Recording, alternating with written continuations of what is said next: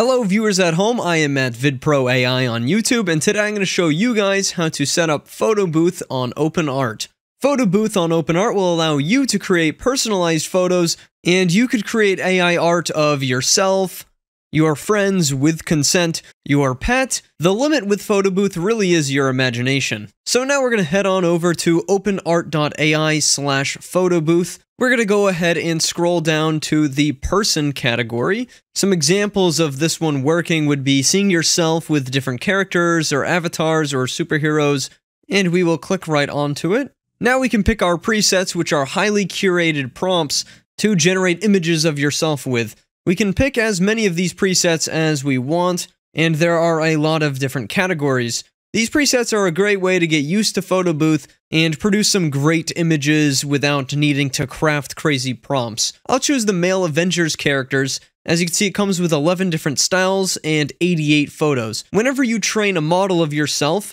it's important to note here that you get 400 image credits to go along with the model, so you can generate 400 images of yourself, along with these preset generations. And after clicking the continue button, you can go ahead and purchase your Photo Booth trained model. You have various checkout options like Google Pay, or you could just straight up pay with a credit card. After purchasing, we can move on to the rest of the process.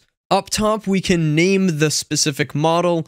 I'll just name it Matt after my own name. And next, we can type in an identifier. The identifier is the word that you're going to use in your prompt to specify the object you trained all your photos on. So I'll just put Matt VidPro in here. And next up is the class. This text is especially important. If you're training images of yourself and you're a male, you're probably going to want to type man in there. Or if you're training images of your cat, you're probably going to want to type cat in there. I'm just going to type man in, because I'm training images of myself. And here we can see the original image guidelines. 20 to 30 photos are recommended. The more images, the better. 15 close-up portraits, 3 half bodies, and 2 photos of your full body. You should be in the center of your own photo, no other people in the photo, no nudes obviously, and there's different guidelines for a pet or a character or an art style or a product image. So I'm going to want to go ahead and select all of my photos and drag them right into the website. And now all of these photos will be uploaded into Photo Booth.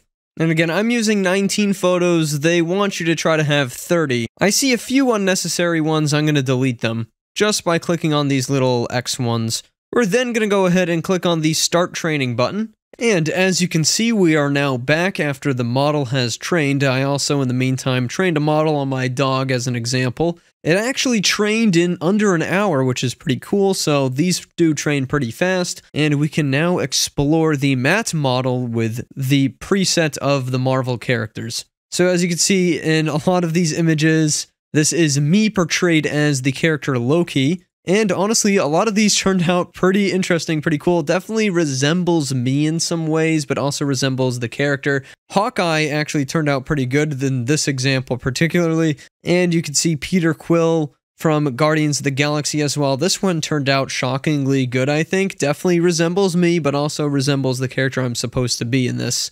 scenario. And of course, right up at the top here, I can generate myself. Whenever I want to add myself into the prompt, I need to include the identifier and the class in the prompt. If you just click this button right here, it automatically will put it in the prompt for me. So I'll type photo of, and then I'll click to add myself in there. We'll generate photos of me eating ramen. And of course, we've got settings here, how many steps and CFG scale, typical stable diffusion settings. And we'll click the submit button to generate. As you guys can see, the images of my dog actually turned out quite well. I used a preset pack that wasn't made for animals, and it actually turned out good anyways. These actually definitely look a lot like my dog, but really, really cool nonetheless. So everyone, I'm at VidPro AI on YouTube, and that is how you train a Photo Booth model on OpenArt.